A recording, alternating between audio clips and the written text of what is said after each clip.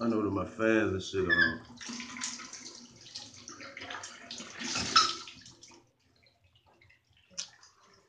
I'm only doing this video in the shower because it's on my mind. And what I want to say to everybody is this. In my opinion, like if you've been adopted, you kind of fit the description of a slave. Um, Cause see, when you're adopted, like somebody gives you up and you go to another family, so your name changed. You know what I'm saying? You really have no clue of who you are. Um, Everything that's perceived or forecast for you to do is forecast based on your new family. You know what I'm saying? Like, people be like, well, what you mean? Imagine if Floyd Mayweather was adopted at birth to a family. His name was whatever, Alan Green or some shit. They probably wouldn't have put him in boxing. You know what I'm saying? He probably wouldn't have been the best fighter ever because he wouldn't have saw that. Humans are creatures of learned behavior, and that learned behavior comes from seeing. So he would have never known nothing about Grand Rapids, Michigan. So he was adopted in Richmond, Virginia. And, you know what I'm saying? He ain't had no connection to who his birth family was. He would not be Floyd Mayweather. And that's my situation. Like, you know what I'm saying? Like, my entire life, I've always been exposing my gifts. You know what I'm saying? And I was adopted to a family who don't have no gifts. So they always looked at it like it was bullshit. I was running game. I was trying to, you know, take the easy way out of life. They didn't like making movies or me making clothes or me inventing products. I invented my first product at the age of 8. But see, it's a whole different story when you're adopted because for me, anyway, I never knew anything about my adopted family, so I never knew my roots. I never knew where I came from. I really never knew who I was. I just always knew who these people wanted me to be. Now I knew inside of me I could not be who they wanted me to be. And that's why we always had a conflict because they thought I could just switch some light switch on. Or they even thought I wanted to be like them. And I never did. Only thing I ever wanted to do was find out who I was. So, me, man, I'm gonna stick to my guns, I'm gonna do what I do, and I'm gonna grind till I shine. But I've always knew I was different. But it wasn't until 2008 so I really started, you know, carrying myself in a manner in which the difference or the gifts that I have could be exposed positively. So, this video is to really say, like, if anybody has it hard in America, it's somebody who's been adopted, especially if they don't know their roots. I mean, how can you know who you are, where you're going, if you don't know who you came from? If the people you asking, look, where did I come from? Why do I think like this? Why do I act like this? And they telling you stupid, you dumb, nigga, we don't know why you act like that. You need to act like us. But for real, it's genetic. And if you look at Floyd, I ain't piggybacking on Floyd. Niggas know I fuck with Floyd. Floyd a Kush boy. I'm a Kush boy. But um, if you look at Floyd, he's the most reasonable example I could use. If you look at Floyd, the reason he is where he is because of what he saw. He saw his daddy um, whooping ass. He saw his uncle Roger whooping ass. He his daddy put him in boxing. Like they said when Floyd came out, he was boxing. But imagine if he had been adopted to a family who didn't like violence or didn't believe in sports and entertainment.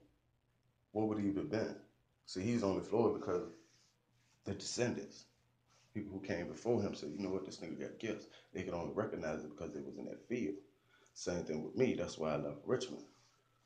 I ain't leave because I was, man, I don't even explain. Niggas know I ain't, I mean, I go back to Richmond tomorrow and ain't nothing but love, but it ain't no support. You feel me? Like, they don't believe in gifts. That's a cursed city, man. They do not believe in, 90% of the city is Christians, but they don't believe in God giving gifts. The only thing they believe in is going to work and working for somebody else. And fuck all that. God ain't put me here to be no motherfucking slave. If he did, I would have still been in Richmond. I'd still been in that family of Verona. Like, until you have self-awareness of who you are and where you came from, man, you ain't doing nothing but living another person's life. So for me, what I did was I spent the bread to get my information. I took the risk, and now I'm reaping the fucking reward. Man, Has it been easy? Absolutely not. But, for a long time, I was living somebody else's life. I was caring about what the fuck them people thought. You know what I'm saying? Putting their sanity or, you know, what the fuck they think before what the fuck I think. And at the end of the day, if they was truly for me, they would have let me live for me. So they not for me. They for me being what they want me to be and trying to take credit for this shit. But however, when I say I don't want to be there, I want to find out who my own mama is. You know what I'm saying? Why I like the soul?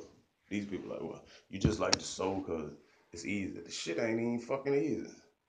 But until I come aware of where I came from, who did this shit in my family, and how I got it genetically, talking to them is gonna do nothing but upset me.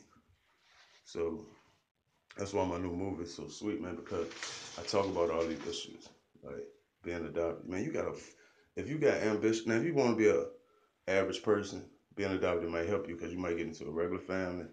It might guide you where you can get a job and whatever. But if you got God-given gifts, nobody's gonna expose your gifts like the people who know you got gifts.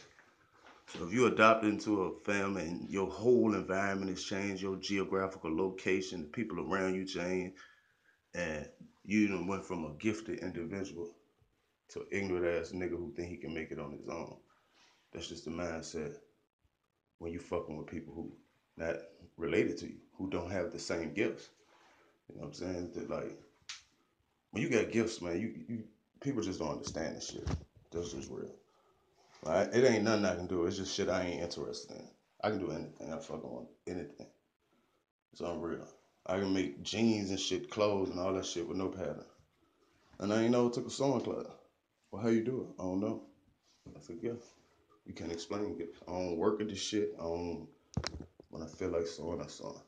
I done made teddy bears, headbands, puppets. I done made every fucking item a human or animal could wear. And I don't even practice. I see something and I do it. If I fuck it up, I just redo it. But I don't sit there and just practice. But where does that come from? People around me can't nobody I know do that shit. Why wouldn't I want to know where the shit come from? They telling me I'm crazy. I know I ain't crazy. I got 191 IQ. That's genius. The fuck am I crazy for believing in myself? Alright. So what I need to do is, for real, I just need to spend this bread, find out who I am, and build off of that. Because my name is Juwan Smith, but my original name is Satterwhite.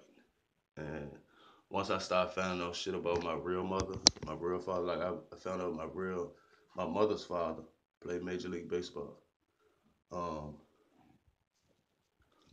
it is a rumor that my father's uncle is the biggest black man in film. I used to hate fucking cameras, bro. Everybody know that about me. They used to be like, man, I used to be like, man, put on the fucking camera. And I love cameras.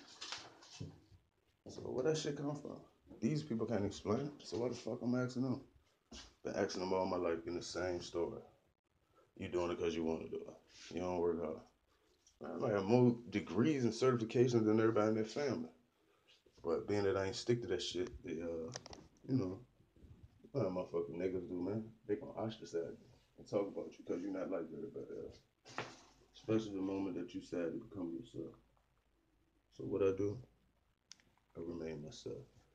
And it's the product of my decision.